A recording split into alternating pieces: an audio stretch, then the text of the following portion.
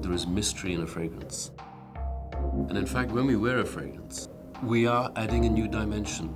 We are making ourselves more beautiful, more comfortable, more confident. It makes us feel good.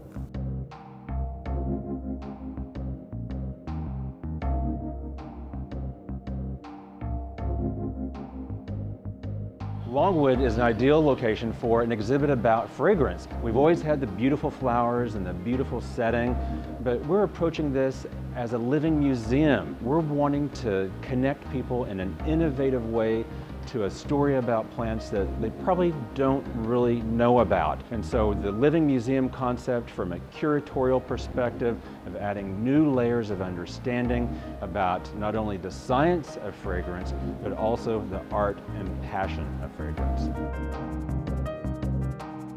A multidisciplinary team put this together over the course of 2 years. We began with the content development and recruited the expertise of Dr. Richard Stammelman, who is a well-noted author on the subject of fragrance. He developed our content. At the same time, we have a team of horticulturalists here at Longwood that developed the crop schedule, as well as interpretive, programming, and fabrication experts that work together to combine their talents to develop this gorgeous display.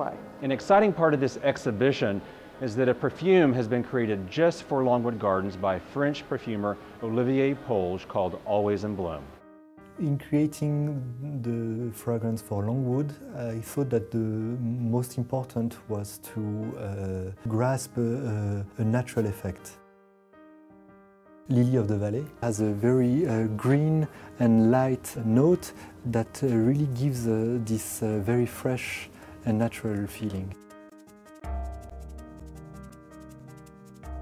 This is a fully immersive experience. What a great place to bring people, to connect them to a story about the art and science of how perfume and fragrances are made, the emotions that they elicit, and how they really impact our lives every day.